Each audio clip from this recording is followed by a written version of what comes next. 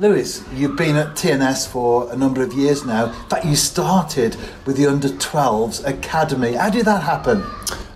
So one evening, me and my mum came down and saw an email come through from TNS asking about trials, and I thought nothing of it. I just came down and we had a little talk with the manager at the time, and it started from all there really. And then we came down to the trial, came down to the day, and I really enjoyed it. I loved it. They had 3G then as well, so I thought, oh, this is unbelievable, this. And, because we had grass around our areas then. And then it just took off from there, really. And, so they asked me, I think it was the session after that one, they said, would you fancy signing? And, so I signed that the day after my first trial, so yeah. And the under-12s became the 13s, 14s, 15s, and recently you signed a 1-year professional contract with the club. Yeah, so every year, you have your catch-up after every season's finished, and they asked me after the under-12s, but you signed for the 13s, and then it just carried on and carried on and carried on.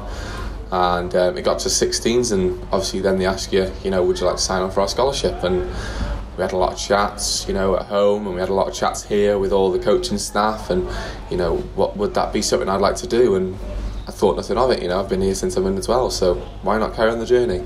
And so I did my first 2 years, and unbelievable experience with the scholarship, playing in some amazing games.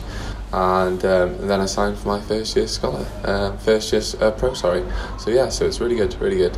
And how did that feel when the club said, we want you to sign? That must have been an incredible experience. Amazing, Rev, amazing. To finally do what every lad signs to CNS to do, under 12s, I never thought I'd be sat in that, office with Scott saying, we'd like to sign you for your first year pro. And now to look back at it, I think it's ridiculous, to think that if I wasn't to sign at under 12s, where would I be now? So unbelievable, Rev. Yeah, really good. And the training as well. You've got Paul Whitfield, the goalkeeping coach, Connor Roberts, although he's on loan, still around the club, of course, and Paul Harrison. Great characters for you as a young player to be learning from. Yeah, both of them. Even the goalkeeping coach Paul, he's got a lot of experience that I do need, being 18, coming up to my first year pro. Connor, he's coached me since I first joined the scholarship. So he's coached me for 2 seasons now, and now he's a keeper, but also he's trying to coach me at the same time because he's been in them coaching shoes before. Paul, I've worked with since I was 16.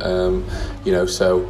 It's all come into play now because I was lucky enough to train at 16s to come with the first team, to train with the keepers, and now being at 18, and I've had a lot of contact time with both keepers and also Paul Whitfield as well. But like you said, they're 2 really, really good keepers who I can think will progress me further in my career. So all the alone time we have with our goalkeeper coach, all them times when we're away on our own, is only going to make me better, and especially having them 2, it's really good, really good. And although every player wants to play, of course, you are a youngster, you're still learning, you've been around the side in the European campaign. How important is that as part of your development? Not necessarily playing, but still being part of the setup? Oh, massive, Rev, massive. To have opportunities like that at 18 is, every boy's dream. To even warm up on a European night, it's just something that just no player can actually tell you how it feels, because you just can't put into words what it is to even warm up. And looking over at these other teams, like Kosovo and like Copenhagen, and even watch them train, it's just unbelievable to think that you're on the same pitch with these players. The goalkeeping area, it's a little bit different on European nights, if I'm being honest. It's a bit like we've got to work harder, and even it's the little things, the technical stuff, that we get clips of and we look at, and it's just all a massive experience for me. Like you said, I'm not on the starting 11 yet, but at 18 years old on the bench is still massive, but again, it's a massive experience.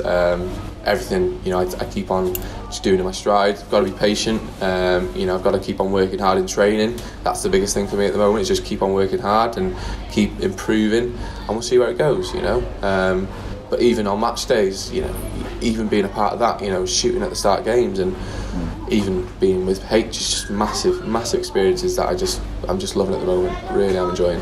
And as we push on into the season, I guess it's still much of the same, developing your confidence, developing your ability as part of the wider squad at the New Saints. Yeah, 100%. I just need to keep on working hard and training, like I said. Need to keep on Scott's toes and keep on wanting to improve, keep on doing everything that I can to try and help me progress in the game. You know, it's my first year pro. It's very early stages in my career, but again, not a lot of people get this opportunity that I have to have this first year pro. So I have to grasp it as much as I can. I've got to improve every day and just try and work my absolute hardest to try and stay at TNS for another year. You know, because you've got to think long term as well as short term. Is yes, it's a year pro, but a year does go very quickly, and I've got to think: do I want another year here? Of course I do. So take this year, keep on improving, and see where it takes you. Lewis, thank you for our chat this morning. A great insight into your own development, your own career here at TNS, and of course everyone wishes you the very, very best for the future. Thank you very much, Trev.